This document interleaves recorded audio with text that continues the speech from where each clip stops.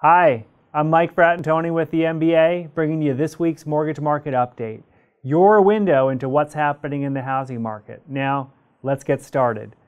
The industry is riding the refi wave, but it's unclear how long this wave will continue. However, fears of an escalating trade war combined with economic and geopolitical concerns have made home buyers more cautious, even in light of quite low interest rates. Overall, mortgage applications were down close to 1% when compared to 1 week before. However, the current low rates have driven refi activity to its highest levels in the last 3 years. Looking at rates, the 30-year fixed rate dipped 3 basis points to 3.9%, its lowest since 2016, while FHA-backed loans had the largest rate increase of 6 basis points, rising to 3.87%.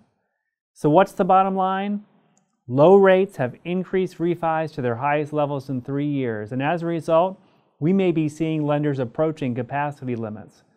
We are still in home buying season, but the trade war, stock market volatility, and limited availability of homes are slowing buyers. That's it for this week.